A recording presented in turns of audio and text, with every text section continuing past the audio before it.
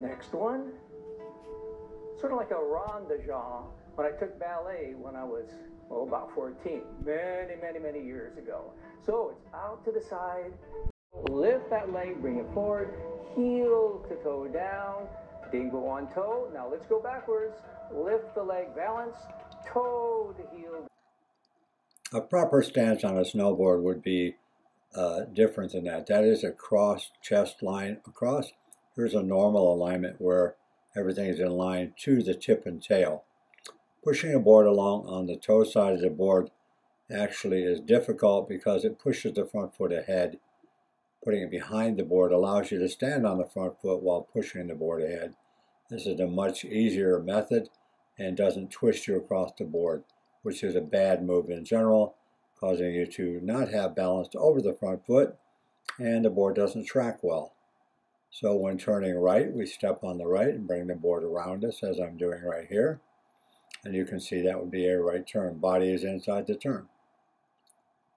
And so that was indicated. There's a circle that the foot will make. So stepping to the left side of the board, I take the nose of the board around me, always taking the nose of the board around the rider, since the nose of the board is the front of your vehicle, like a bicycle, a car, or anything else.